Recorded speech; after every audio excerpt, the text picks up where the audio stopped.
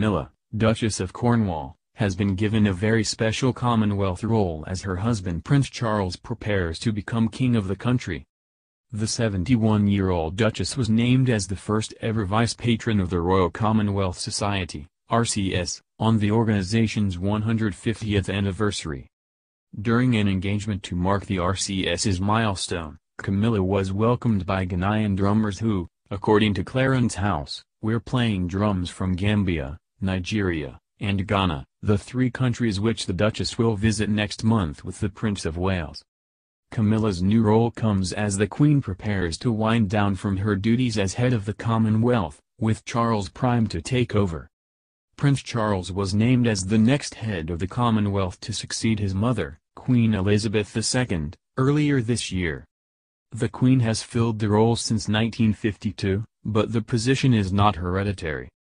There had been suggestions the position should rotate around member states as it would be more democratic, however Prince Charles will take the reins. During her first engagement as vice patron of the RCS, Camilla delivered a speech to mark the important day for the organization. Praising RCS's work, she said, "You have championed human rights, democracy, and sustainable development across 53 member states. You have much of which to be greatly proud." Prince Charles and Camilla will embark on a 9-day visit to Gambia, Ghana and Nigeria to celebrate the UK's historic ties with the Commonwealth nations later this month. The historic trip will take place over 9 days from October 31st. They will return to London just in time for Prince Charles' 70th birthday on November 14th. Clarence House said, "Their Royal Highness's visit will celebrate the UK's historic ties with these three Commonwealth nations, and also our dynamic contemporary partnerships with each of them in areas ranging from business to the arts, defense cooperation to medical research." The tour will also highlight the people-to-people links between our countries and the invaluable contribution they make to our shared prosperity and security.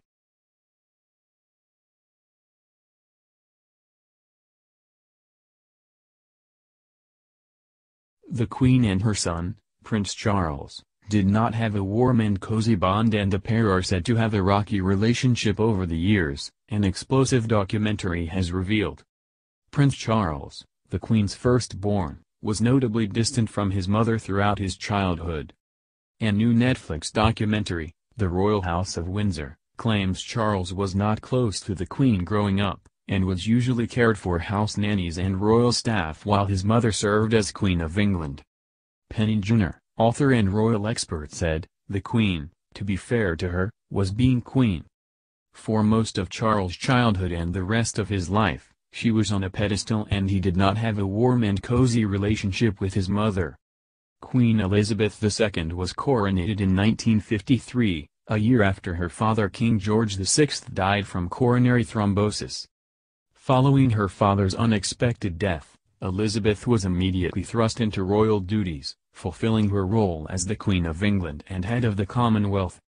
At this time, Charles was only 4 years old, and his mother, the Queen, was notably absent during his childhood while she fulfilled her royal duties.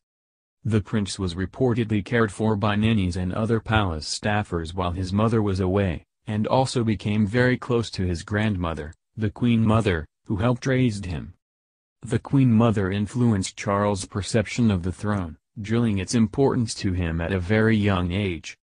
According to royal experts, the Queen Mother wanted to avoid a repeat of her son, the Duke of Windsor's rebellion to the throne. In 1969, Charles gave his first TV interview, explaining how his future wife had to fulfill an equally important role in the royal family. Speaking to Cliff Michelmore and Brian Connell from the BBC, he said, "It's obviously a problem because you've got to remember that when you marry, in my position you are going to marry somebody who perhaps one day is going to become queen. And you've got to choose somebody very carefully, I think, who can fulfill this particular role. Because people like you perhaps would expect quite a lot from somebody like that. And it's got to be somebody pretty special." Charles also had a rocky relationship with his father, Prince Philip, who tried to implement a tough demeanor into the future king.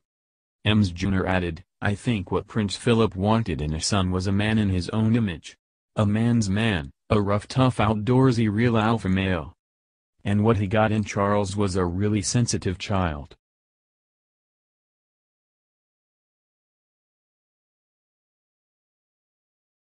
Prince Charles received a warm welcome in Northumberland, where he kick-started a whirlwind two-day solo tour in England's northeast by visiting one of the most iconic British World Heritage sites and trying some of the local delicatessens. The Prince of Wales was all smiles when he arrived at the SIL, a National Landscape Discovery Centre, to officially mark its opening earlier today with his wife Camilla nowhere to be seen.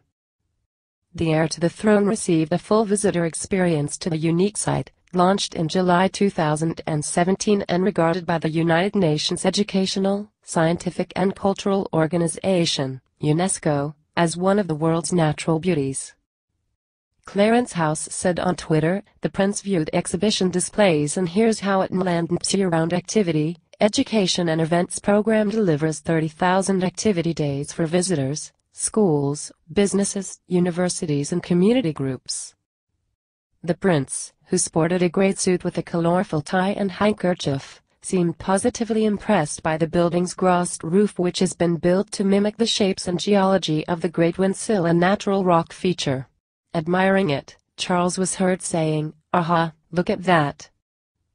After meeting the staff of the visitor center, Prince Charles unveiled a plaque officially marking the opening of the SIL. The plaque read, "The SIL, National Landscape Discovery Centre." To commemorate the visit of HRH, the Prince of Wales officially marking the opening of the SIL. 12 September 2018. Charles also met with members of the staff from the SIL's 86-bed youth hostel and discussed the running of the business with them. Despite having in front of him a day packed with official engagements, the Prince took the time to meet schoolchildren visiting the center. He could be heard jokingly asking the youngsters if they were going to be given lunch. And he laughed when one of the pupils enthusiastically nodded in reply to his question on whether they had learned something during their visits to the center. He and a teacher agreed that the children seemed well trained. Prince Charles later visited the famous Hexham's Farmers Market, where he was welcomed once again by hundreds of people and Hexham Mayor Tom Gillanders.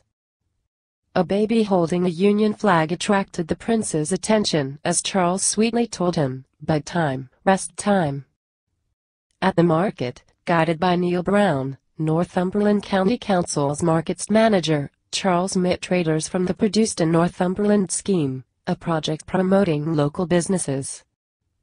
Enthusiastic stall owners offered the royal samples of their goods, including jam, cheese and honey, and gave him a number of goodie bags. Eli's Poppy, a trader known as Sauce Queen, went as far as making a special HRH delicacy which she named Royal Blue, and consists in a combination of Cropwell Bishop Stilton, white truffle and white wine. The prince's visit continued to the birthplace of heritage gardener Lancelot Capability Brown and the Kildare Salmon Centre. Charles's tour of the Northeast continues tomorrow, when he will travel to the Moreland Spirit Company's Heppel Gin Distillery in Morpeth before concluding the trip with a visit to the Alnwick Garden. Camilla, Duchess of Cornwall, did not join Prince Charles today. According to the royal family's engagements diary, she did not have any events to attend.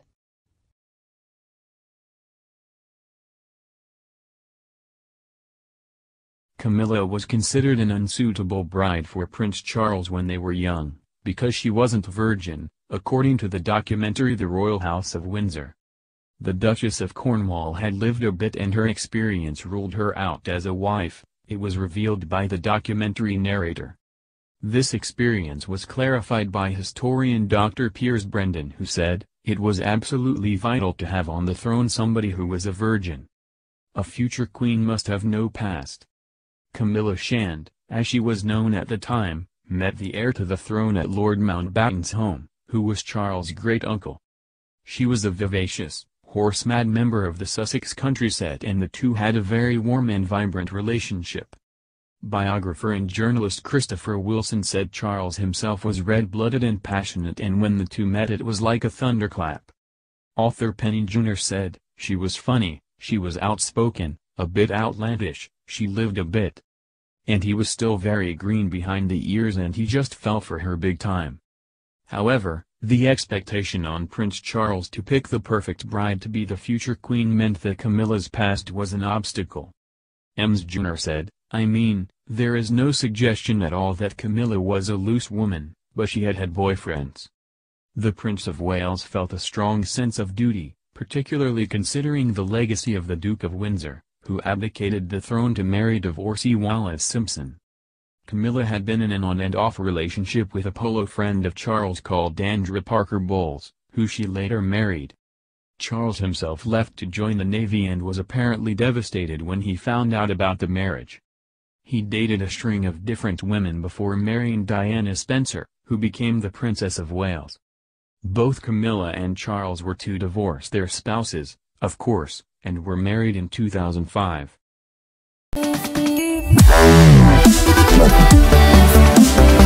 Wow.